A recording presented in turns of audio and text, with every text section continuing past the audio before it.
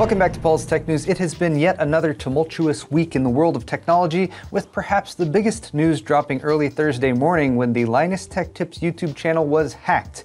And while that situation has been rectified, it's a chilling reminder to the rest of us that we too might find ourselves rushing to our workstations in the dead of night, buck naked, without taking even a moment to slip into a lacy negligee or some booty shorts, so that we may frantically attempt to salvage our life's work from being permanently deleted by hackers. But don't let the mental image of Linus' moment of shame and ignominy overshadow the rest of the goings-on this week. There was also a shakeup on the Intel graphics team, a fleeting rumor that AMD too is designing hybrid CPUs, and NVIDIA's Jensen just flat out told us all that his endgame goal is to seek cybernetic immortality so that he may continue to run his company as a robot. Hopefully with cool lasers that lay waste to his enemies when he says RTX on. All that and more in this week's Tech News. Excellent! Today's video is brought to you by Micro Center. This is one of my favorite places to buy PC parts. So if you're building or upgrading your PC, I highly recommend making your way down to one of their 25 retail stores in the US. They have consistently competitive prices and an excellent selection of PC hardware and other tech goodies. And they have a custom PC builder on the Micro Center website. Use it to spec out your rig and it will show you parts in store at your nearest location while ensuring compatibility. Then you can pick up in store or have their pros assemble it for you. So click the sponsor link in the description to find a Micro Center near you. Was Linus really naked? That's the real question that lingers after Thursday's early morning debacle, which saw the primary Linus Tech Tips YouTube channel with 15 million subscribers, as well as secondary channels TechLinked and Tech Quickie with 1.8 million and 4.2 million subscribers respectively, hijacked and repurposed to live stream crypto scam videos starring Elon Musk. The channels were renamed Tesla and used to trick hapless viewers with more crypto in their wallets than sense in their brains to send Bitcoin to the scammers in order to receive twice as much Bitcoin in return, which surprisingly did not happen because, as mentioned, this was just a big ol' scam. Now personally, I'd like to think that there are not enough rubes in the world who sit on that Venn diagram crossover point between smart enough to figure out how to use cryptocurrency and dumb enough to believe this scam was real to send anything of value via those scam links. But the fact is, these channel hijackings are not new and are indeed ongoing, so those responsible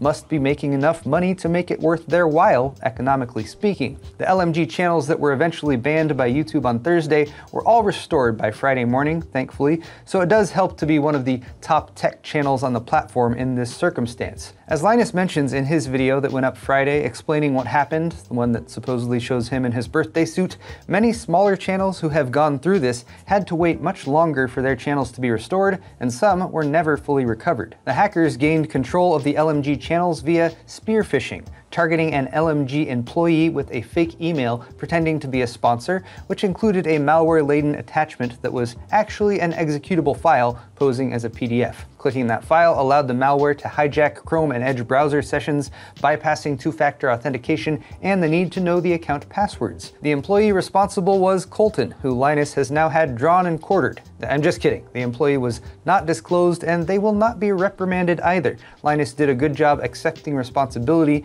and promising to use this incident to improve their internal security procedures and training.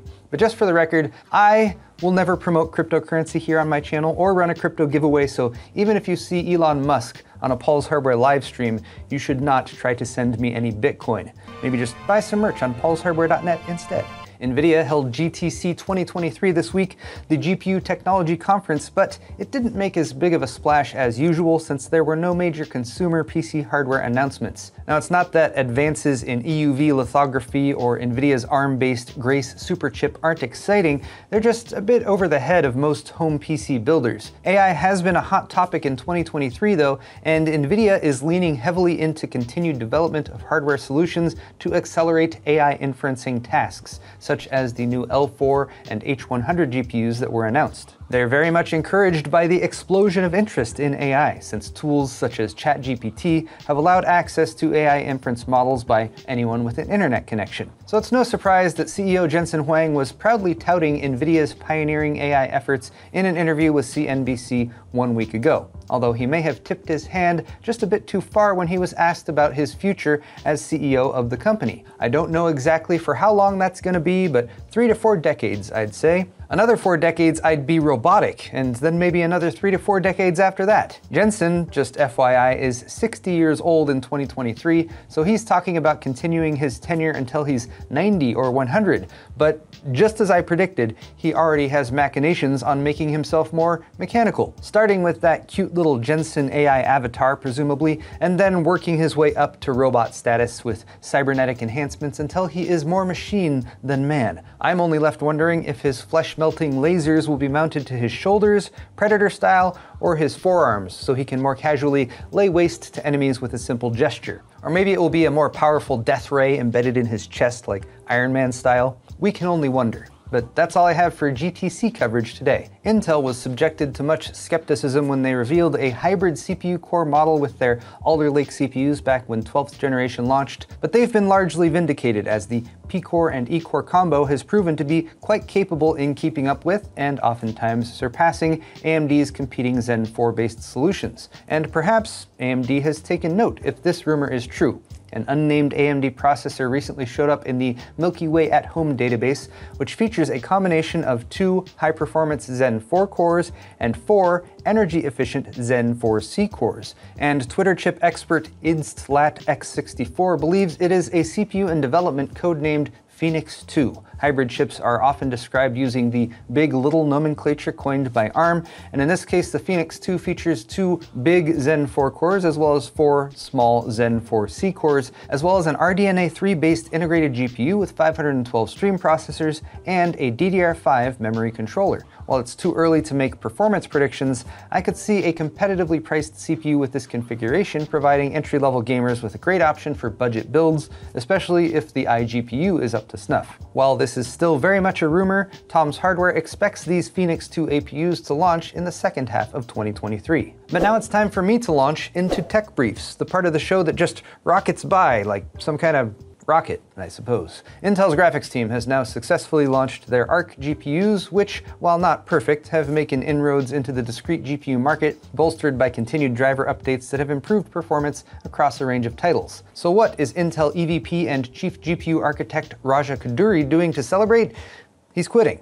Which is okay. He's been at Intel for 5 years now. He worked for both AMD's Radeon team and Apple prior to that, so leaving for a role at a generative AI startup isn't a huge leap, and we wish Raja well in his continued endeavors, especially if he can use his AI company to design himself a cyborg robot suit so he can have at least one epic battle with Jensen in the tech wars to come. Before the world is laid to waste in those future conflicts, however, regular folks are still considering an upgrade to their gaming PC, and hot on the heels of ASRock's AM5 motherboard that actually costs $125, as AMD promised last year, which launched 2 weeks ago. That was a confusing sentence, but Gigabyte now has a budget AM5 motherboard too.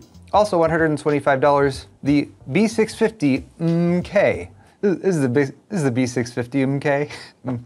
I can't even do that well. It's the B650 MK, and it launches March 31st, but is up for pre-order right now. This forces budget builders to make some tough choices though. While both boards feature an AM5 socket, 2.5 gigabit LAN, a Type-C front panel header, and 2 M.2 slots, including one with a heatsink, the Gigabyte board has 4 memory slots instead of 2, while the ASRock board features better PCIe slot connectivity as well as a Gen 5 M.2 slot. So the choice is yours. If bigger is better, then check out this picture that's supposed to be an upcoming Intel server CPU socket, LGA 7529. That's 7,529 pins, partially situated beneath an Intel LGA 4677 CPU in this photo shared by Spray on Copper on Twitter. LGA 4677 being the current socket for Xeon's scalable Sapphire Rapids and Emerald Rapids CPUs. The codename for these LGA 7529 CPUs is Sierra Forest, and they'll likely support 12-channel DDR5 memory while potentially running with a 500-watt TDP and 1,000-watt peak power draw. Large CPUs are regaining popularity now that multi-chip designs have become more viable, but even at an estimated size of 66 by 92.5 millimeters, Intel's newest socket is still smaller than the 93 by 120 millimeter LGA 6096 SP5 socket used by AMD's EPYC Genoa and Bergamo processors. Now we all know that you shouldn't plug in a random USB device that you find on the street, right? Well, if you didn't know, here's another reminder that found USB drives are a common means of deploying viruses or malware onto a PC, and they can even just destroy your hardware by means of a surprise electrical surge. But on Tuesday, another USB-based threat appeared. They might just explode. As told by Ars Technica, 5 Ecuadorian journalists received USB drives in the mail, and when one of them foolishly plugged it into their PC, it exploded, causing mild hand and face injuries. Only half of the intended charge went off, which was made of an explosive compound called RDX, so things could have been a bit worse. But a closing reminder to stay safe yourself as you navigate the world of technology. And whether it's a random USB stick or a vaguely suspicious PDF in an email attachment, stay frosty and trust no one, except perhaps me. Have I told you about the 2-for-1 crypto exchange deal that I'm kicking off? I'm just kidding, of course. Crypto sucks. But there you have it, guys. Tech news for the week. And if you liked it, click that like button or leave me a comment down below. While you're down there, all the articles I talked about today are linked in the video's description if you're interested. And you can also check out my store at paulshardware.net for high-quality merchandise, t-shirts, hoodies, beer sets, and more. Subscribing to my channel is always a good call too. Thanks again, everyone, and we'll see you next week.